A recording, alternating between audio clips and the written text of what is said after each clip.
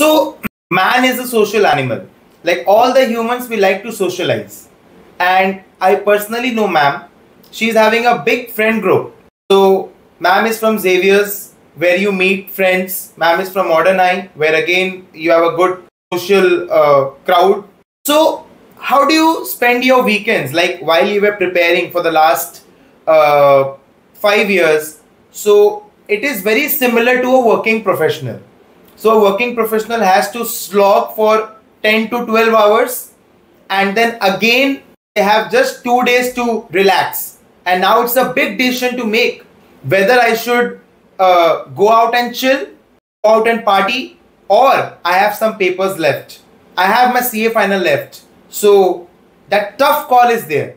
So how to manage that? So if you think about it, you actually have a full 24 hours in a day. And during my CA finals, I realized that how long 24 hours can be, how many things you can actually do in those 24 hours. Because once you become consistent, once that becomes a part of you, you start realizing that your productivity goes on increasing. So in those 24 hours, let's say out of 7 days a week, 2 days you take out 2 hours each, just for yourself, just to enjoy, just to socialize. If you can restrict yourself to 2 hours, that yes, 2 hours is done now, I have to get out.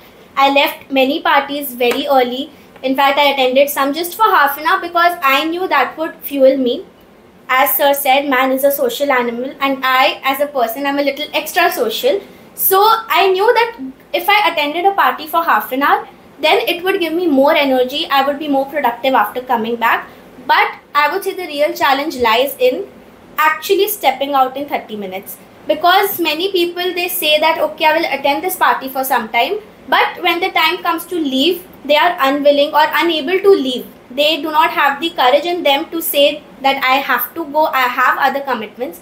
Once you instill that, then I don't think it should be an issue at all. You can easily take out 4 hours in a week just to enjoy yourself.